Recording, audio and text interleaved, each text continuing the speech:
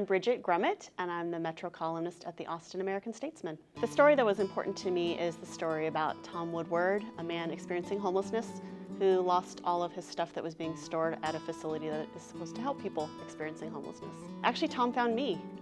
He reached out to me. I think he had seen some of my other coverage about people experiencing homelessness and thought maybe I might be able to help.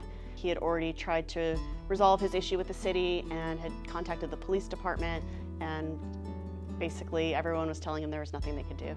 I felt like what had happened to him, on the surface, it just seemed so wrong. I couldn't believe that it would be okay for this to happen, and that institutions would just kind of pass the buck and be like, well, it's not our problem. Nothing was going to bring his stuff back, but I felt like he deserved answers. He deserved some kind of recognition that this wasn't right. Also, what happened at the facility is something that could happen again if the city didn't take steps to fix it. So basically, Thom told me that he had stored his belongings at this facility that's called KeepSafe Storage, and it's a city-run facility for people who are experiencing homelessness. And each person gets a locked storage bin. They get to set their own combination lock to it, and that way there's a place for them to store their belongings, any valuables they have, their paperwork, anything, so that they can then go to the doctor, go on job interviews, go to work, go do whatever they need to do, and know that their stuff is secure and they don't need to stay at a campsite to safeguard their stuff. It's a really important facility. It serves hundreds of people. And so Thom had his stuff in a bin there. He had the paperwork showing that this was his bin. He had receipts for items that he had had in the bin. Basically, a staffer at the facility let someone else take the items out of his bin. And so I contacted the city and sent them questions to find out what had happened. They were in the process of doing their own internal investigation, so I waited for the results of that. I also contacted the police department because Thom had filed a police report. They had looked into the situation.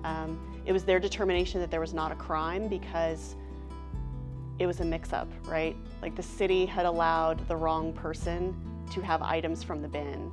It wasn't like someone came in and held up the place, and so there wasn't, in the view of the police department, there wasn't a crime. Anyone who uses the facility, they sign a waiver up front that absolves the city of any responsibility if something bad happens. And so the city was like, well, sorry, but you signed this waiver. What happened to him was so unfair. He had every reason to expect that his belongings would be held safe. Our city is spending tens of millions of dollars addressing homelessness, which is critically important. And at the same time, they were not taking care of this situation that happened on their watch. Not only for Thom, I mean, I felt like he deserved answers and restitution.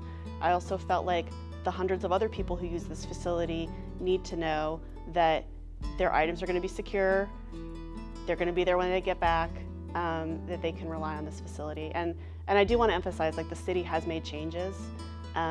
They've updated their software. They also have security cameras now at the facility, which they previously did not have.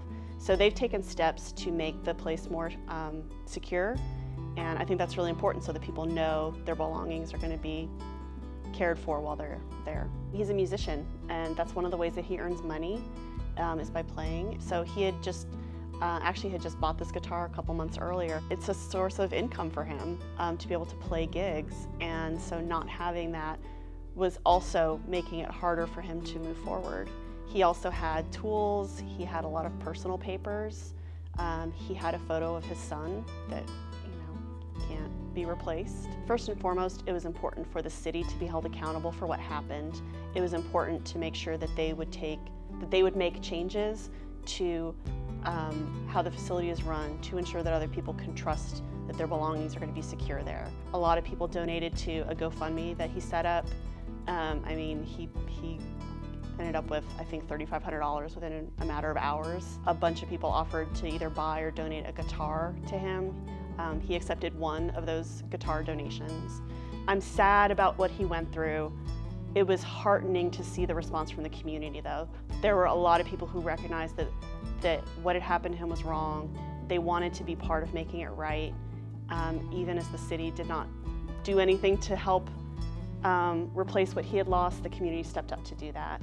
And it was just really, just a really lovely moment to see our community come together like that.